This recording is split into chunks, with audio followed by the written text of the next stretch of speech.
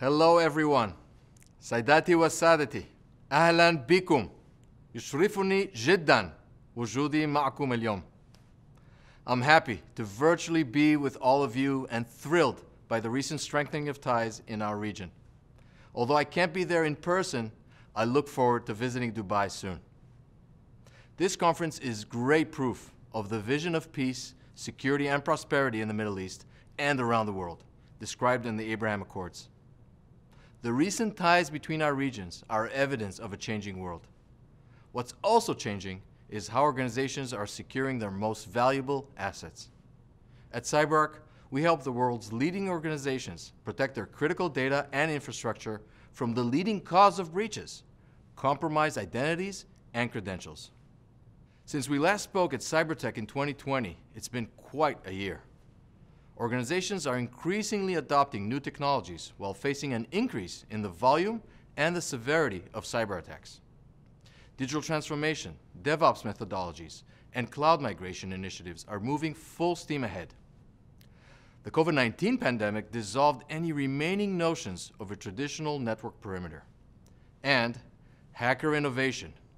Hackers have taken notice, resulting in high-profile, front-page breaches, all of them centered on compromised identity. Now let's start with digital transformation. It's not slowing down.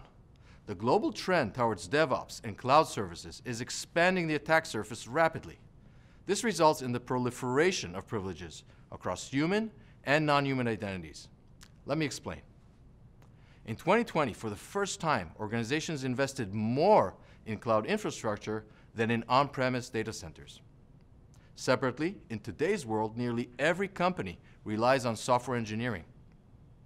DevOps teams are taking center stage and delivering powerful advantages for their organizations. These teams are also under fire from attackers.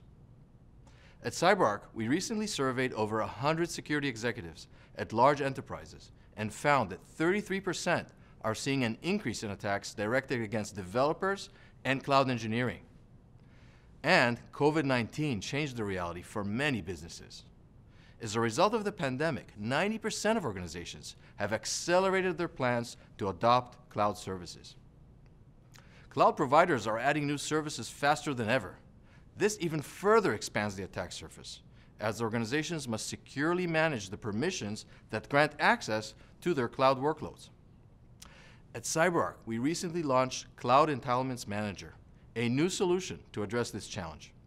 Since we launched the solution in November, we now track over 2,500 new permissions to access the leading cloud services. These trends show no sign of stopping. And attackers show no sign of letting up either. Hackers are stepping up their game to compromise privileged access to complex IT environments. Landmark breaches, like the Twitter attack, SOLARWINDS Orion, and most recently, Microsoft Exchange, prove that attackers are evolving and innovating to achieve their goals. Identity compromise is the common denominator in all of these attacks, from the relatively disorganized group that breached Twitter through social engineering to the advanced persistent threats behind the Exchange breach. Privileged access is almost always a factor in the attack chain. There could be no better example than the SolarWinds Orion breach. At CyberArk, we believe this breach will reshape cybersecurity for years to come. This analysis from our experts at CyberArk Labs shows the attack chain here on the slide. Attackers gained a foothold by infecting the SolarWinds Orion software pipeline, then lay dormant for months. Then they moved laterally within the environments of SolarWinds customers. Finally, they escalated privileges to compromise high-value assets. In the wake of this breach, it's more important than ever to assume breach and embrace defense in-depth controls. This includes carefully examining software supply chains, authenticating all identities, and carefully controlling and monitoring privileged access. One of the primary attack vectors of SolarWinds breach involved a golden SAML method. We're proud to highlight that our threat research team at CyberArk Labs first discovered this technique in 2017. In a golden SAML attack, hackers bypass their identity provider, allowing them to impersonate any user in an organization and gain their access. With this level of surgical precision, we can no longer assume the enemy is outside the perimeter. Once again, organizations must assume breach and build defense-in-depth security programs. But don't take our word for it. In a testimony before the US Senate, the CEO of SOLARWINDS clarified the key ingredients for organizations recovering from the breach. His words are powerful. For any solution to be effective, prescriptions must apply a zero-trust presumption, access provided on a least privilege basis. His testimony makes it clear that zero trust and least privilege access go hand in hand, and SolarWinds itself is making least privilege, multi-factor authentication, and encryption a key part of its own software development lifecycle. And the links to privilege just don't stop. Even more recently, over 30,000 organizations suffered a breach of their Microsoft Exchange servers. While we are still learning about this attack, we know from CISA advisories that the attackers once again targeted identities with privileged access. Unauthenticated attackers used 4 vulnerabilities to gain privileged access and compromise trust and identity within the targeted organizations. We now know the initial attackers also created web shells, allowing additional attackers to gain privileged access to steal data and credentials, upload malware, and use impacted servers as launchpads for further attacks. At CyberArk, we recently surveyed security executives at large enterprises on the issue of identity-related attacks. Here's what we learned. First, credential theft is more of an issue than ever. 97% of senior security executives are seeing an increase in credential theft. Second, end users are increasingly being targeted. More than half of organizations report increased attacks on their employees. Securing employee endpoints remains a key security priority and an operational challenge. The takeaway is that senior executives view identity and access management controls as their top priority for making zero trust a reality. As I mentioned at the start of my talk, since last year at Cybertech, the world has changed quite a bit. Identity is the new battleground, and at CyberArk, we've evolved to embrace it. Our mission is to provide a modern approach to identity security centered on privilege. We help our customers not only defend against increasingly complex attacks, we also enable their digital transformations by implementing new technologies faster, smarter, and more securely. In May of 2020, we acquired Idaptive, a leading identity-as-a-service provider, to make this vision a reality.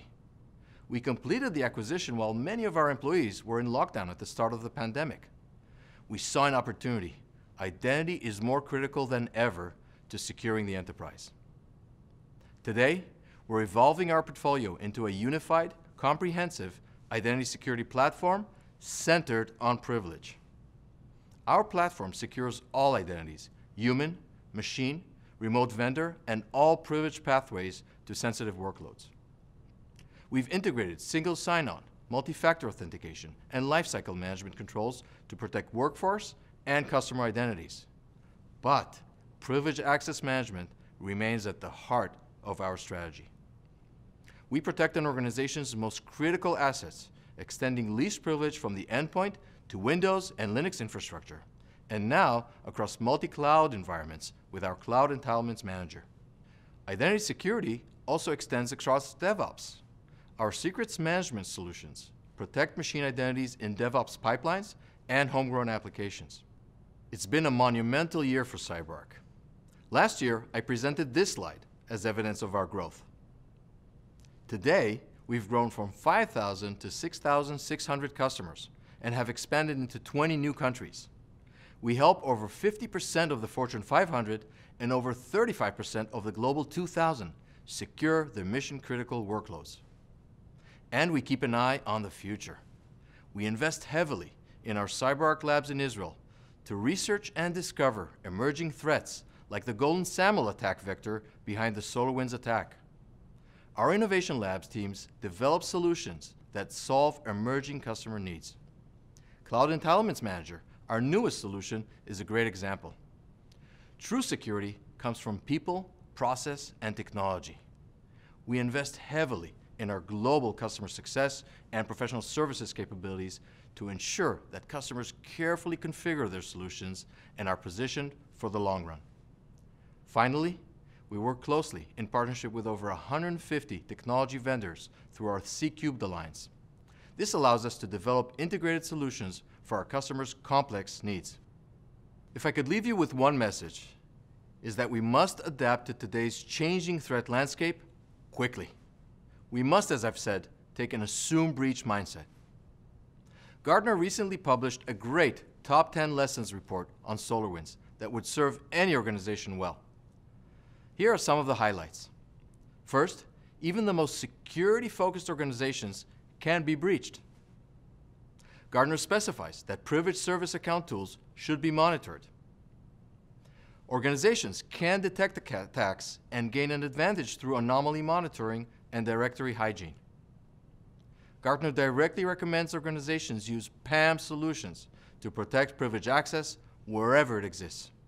Least privilege is essential, as was highlighted in the US Senate hearings. Similarly, machine identities must be secured in DevOps pipelines and in homegrown applications. End users are under attack. Security on the endpoint is a must. Implementation and configuration of security controls is extremely important. Developers are also under attack. Their endpoints must be secured. Finally, the software supply chain cannot be trusted by default. I'd urge all organizations to consider all of these controls. As we explore a new era of global business, we must work together to secure it. It's extremely rewarding to be part of this event once again and contribute to the vibrant cybersecurity ecosystem in Israel, in Dubai, and throughout the world. I look forward to seeing all of you in person soon. Shukran jazilan wa salam alaikum. Thank you.